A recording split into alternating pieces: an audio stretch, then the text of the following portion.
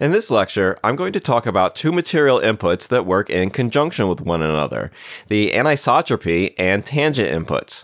So, in chemistry and physics, materials are either isotropic or anisotropic. Isotropic materials have the same properties in all directions at any given point, while anisotropic materials might have different properties depending on the direction or point. For example, an isotropic material will have the same strength in all directions. So if you wanted to break it in half, let's say, it doesn't matter what spot or at what angle you apply the pressure to. It's not stronger or weaker at any particular spot. Whereas an anisotropic material will be weaker or stronger depending on the angle that the pressure is applied. Okay, and so the reason this scientific property is relevant to us is that it also applies to light. So isotropic surfaces will look the same regardless of the direction that light hits it.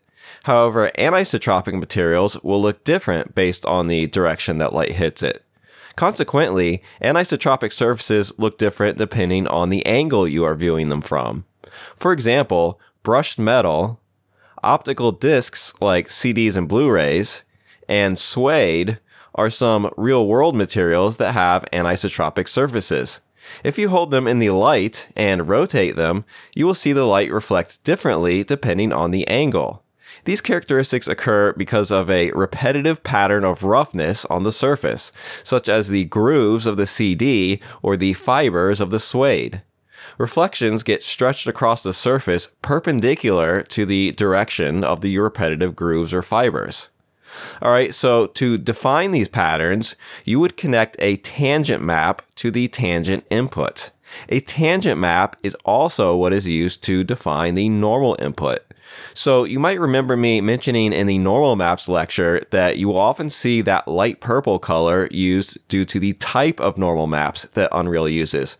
What I meant by that is that Unreal uses tangent space normal maps, or tangent maps for short, as opposed to object space normal maps. The difference between the two refers to how the axes are oriented, with tangent space being oriented relative to the texture itself and object space being oriented relative to the object the texture is applied to. This results in a difference in how the colors are used within the texture, with tangent space maps often having lots of purples and blues, while object space maps generally have more of a variety of color. Alright, so the main thing to take away from all that is that you use tangent maps for both the normal input and the tangent input. But the tangent map that you connect to the normal input defines the direction of the normal vector of each pixel, while the tangent map you connect to the tangent input defines the direction of the anisotropic patterns running across the surface. Okay, and they both use the same kind of color scheme, with the amount of red affecting the x-axis, green the y-axis, blue the z-axis, and the light purple color being neutral, or having no effect. Alright, so now let's take a look at an example.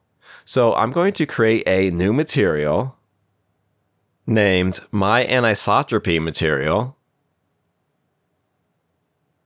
and then open it.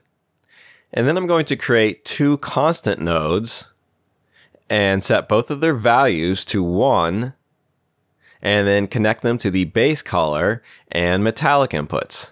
This will make the material white and metallic.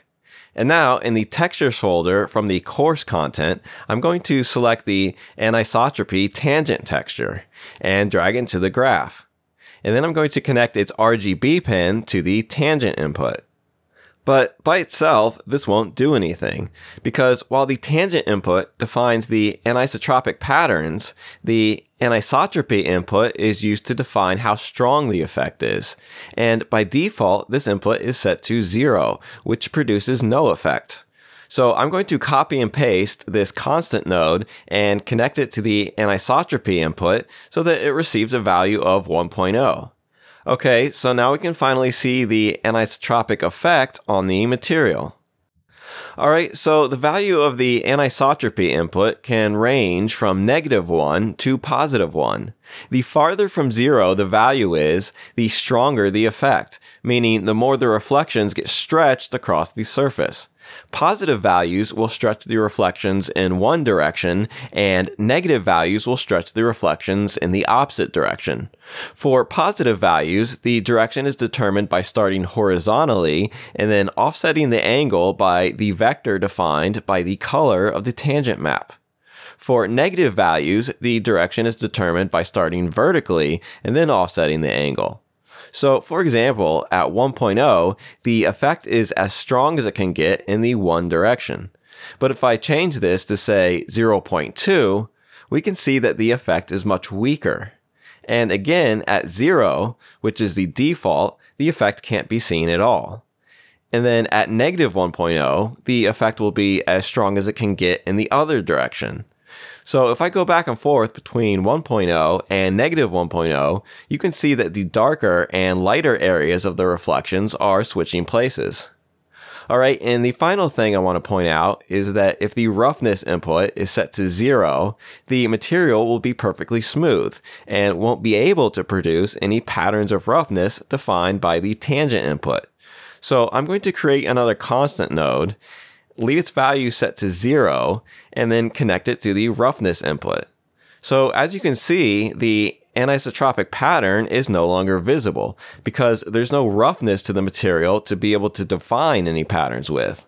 So if you're ever trying to get an anisotropic pattern to work and it's not working, first check to make sure that neither your anisotropy nor your roughness properties are set to 0. Alright, and that will conclude the lecture on the anisotropy and tangent inputs.